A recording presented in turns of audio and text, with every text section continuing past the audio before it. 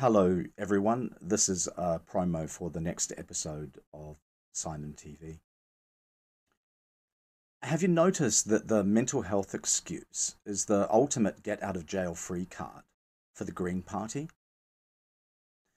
It works when a Green Party MP commits welfare fraud or utters something deeply racist prior to stepping out into traffic, or enslaves a foreign visitor to Waiheke Island, or thieves from a fashion boutique, or threatens another MP in Parliament, or chimps out during question time, waving a piece of paper about, or jumping the quarantine queue to get their Central American grinder date into the country ahead of real Kiwis.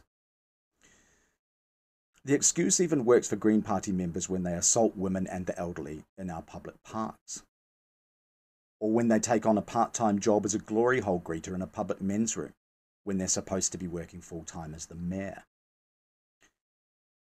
The mental health excuse is getting tired, though, and it can only stretch so far. It might not, for instance, be an adequate defence against a charge of assaulting a police officer with a car. Here comes the twister. Here comes the twister.